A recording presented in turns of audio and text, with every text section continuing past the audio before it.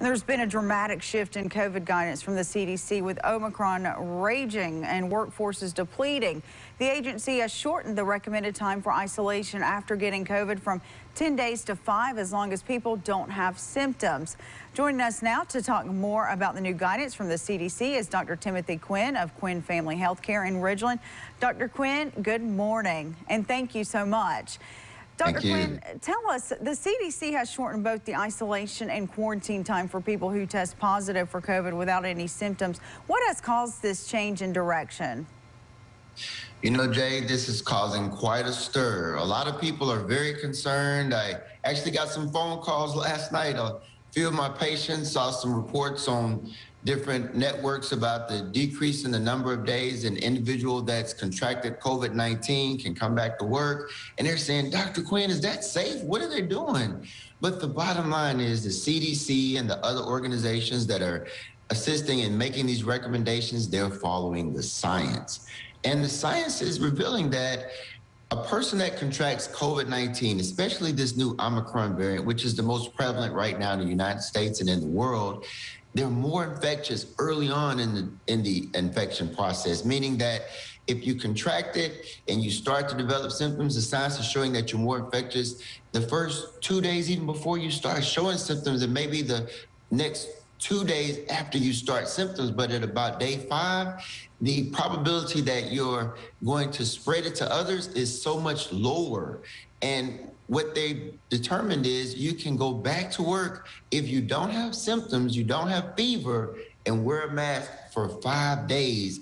And that way they can keep the economy going, keep the hospitals staffed, keep the airlines going, the sports teams, and just keep this country running, because we really need all the support right now, especially from our people that are so essential to keep this country going. And we know that Omicron is now the dominant strain in the U.S., but this strain appears to be milder than Delta, but much more contagious. What can you tell us about Omicron?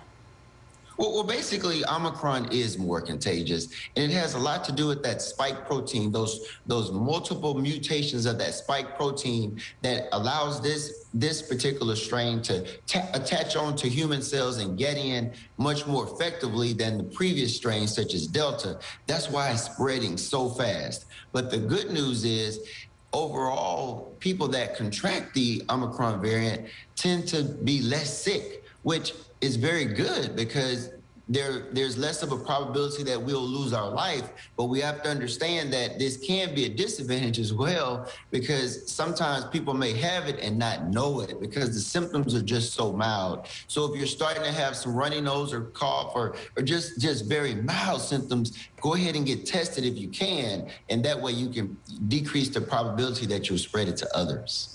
And we have seen Omicron evade the vaccine. How much should those who are vaccinated and boosted be concerned that they might catch the new variant?